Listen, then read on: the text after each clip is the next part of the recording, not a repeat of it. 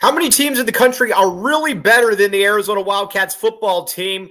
There's probably not as many as you would think. All that and more. Let's get started here on Locked On Wildcats. You are Locked On Wildcats, your daily podcast on the Arizona Wildcats, part of the Locked On Podcast Network, your team every day.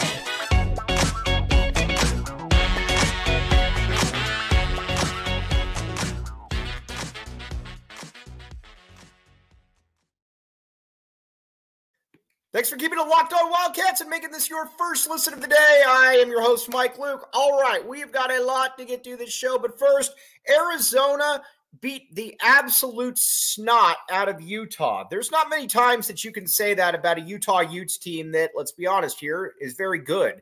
And it's one of the best programs in the country. It's probably been the best program in the Pac-12 for the last, 5-6 years? Something like that. And how do they beat you? The big part of they beat you is they don't turn the ball over, they don't do dumb things, and more so than anything, they are going to always be a tough out. And when you're and by a tough out, I mean a team that will almost always be if you're going to win, you're going to beat them 24-21. You're going to beat them something like that. That is not what happened this is not what happened against Arizona. Arizona honestly just beat the living heck out of them, and it was really that simple. Arizona football now is at a stage, and it feels weird saying this. Arizona feels like we're at the stage now where they can pretty much man up with about any team. We're going to talk about which teams, could possibly give them problems. Obviously, I'm obviously not going to sit here and say that Arizona is going to be able to beat Georgia. Maybe they will. I don't know. But you know what? I'm also not going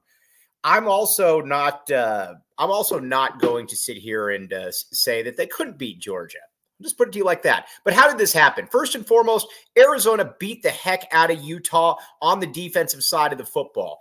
Arizona was able to essentially just line up and push Utah around. You look at the defensive stat line right here. You look at Taylor Upshaw. He is a Taylor Upshaw, absolutely fantastic. A sack, 2 tackles for loss. You got the rest of the team too. 6 tackles for losses as a whole. And honestly, Utah didn't even look like they knew what they were going to be doing. They didn't even look like they knew what they were doing against Arizona, because I think they were kind of shell-shocked. I don't think that they played a team like that all year that could kind of just push them around in the manner in which they did. And then Jacob Manu again. Jacob Manu has been an absolute monster for Arizona. And not only has he been an absolute monster, he's been that dude who is essentially able to call the defense, but he's also a run stuffer. Brad Allis made a very good point when he said that, I am curious what he can actually do as far as maybe making tackles closer to the line of scrimmage. And, honestly, I think that's a fair point to make. You know what? He's answered all of those questions. Not only has he answered all those questions, he's become a stalwart of the team. He is the leader of that defense. And honestly, this is also a squad that doesn't really have any weaknesses. And I think that's what really tells you there's not a team that Arizona plays that Arizona doesn't match up well with. And I think that is a huge part of what we're talking about here, is that Arizona as a whole matches up very well with every single team that they're going to play. Again, maybe you don't beat Georgia. I get that. But you know what? I'll take our chances with that one. I think that this is a stage where too, where Arizona is on the verge,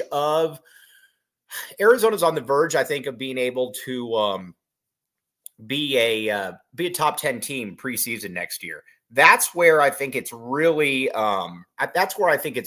impressive.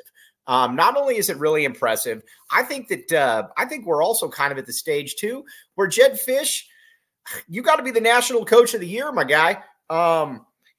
You got to be, and honestly, I don't even know that it's close. This is a top 10 team that he's put out there, and this is a team that had an over-under of 4.5 wins. Again, you should have got in on FanDuel if you would listen to what we had said, and you would be much richer at this point, because FanDuel is there to help people like ourselves, try to get some money. But again, Vegas still a little bit behind Arizona.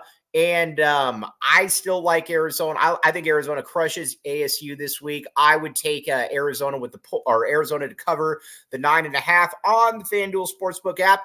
But again, this was just a massive win for Arizona. And honestly, Noah Fifita we've talked about him. We're going to keep talking about him. Noah Fifita is the dude that makes all of this happen.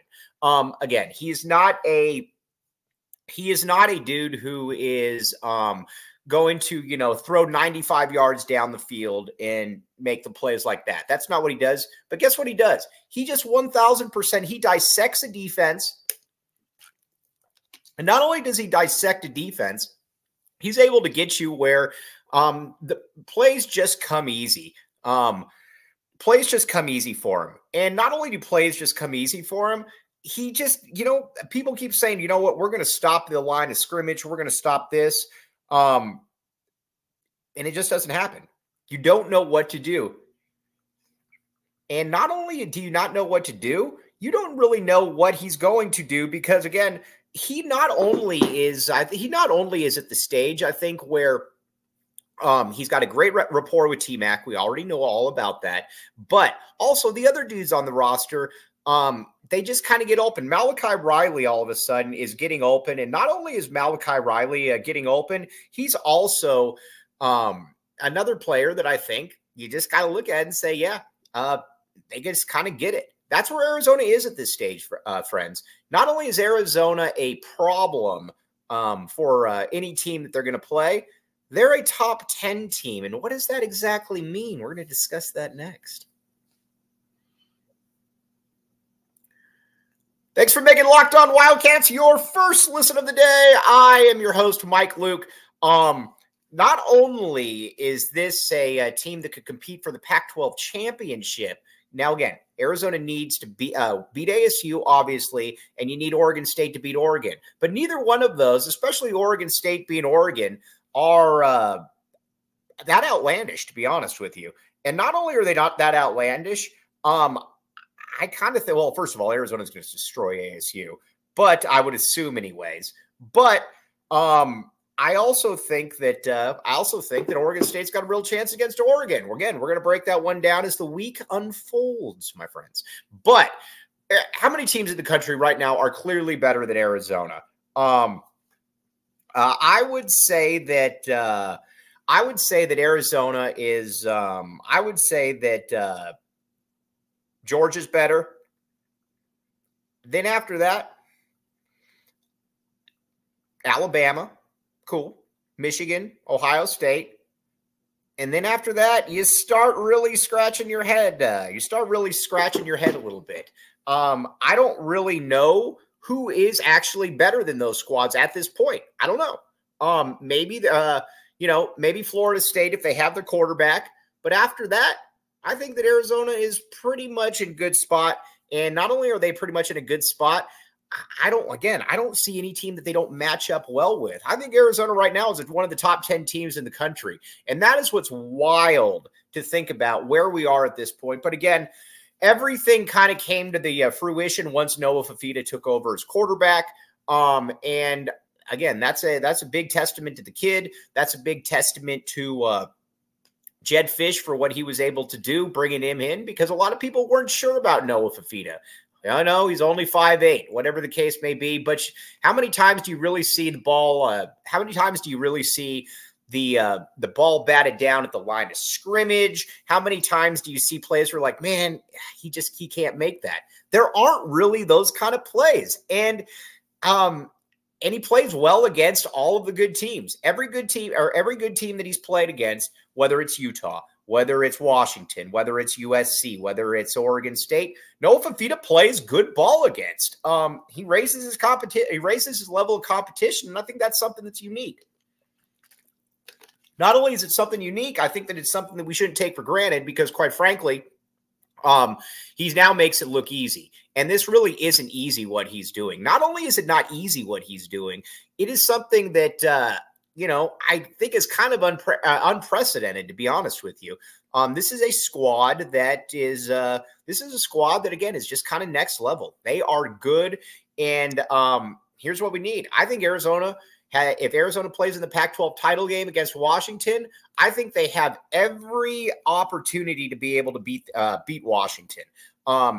Because Arizona outplayed Washington in the second half. That was Noah Fifita's first start. Not only was that Noah Fifita's first start, that was also a team that, you know, you got off to a really slow start. But not only did you get off to a really slow start, you got a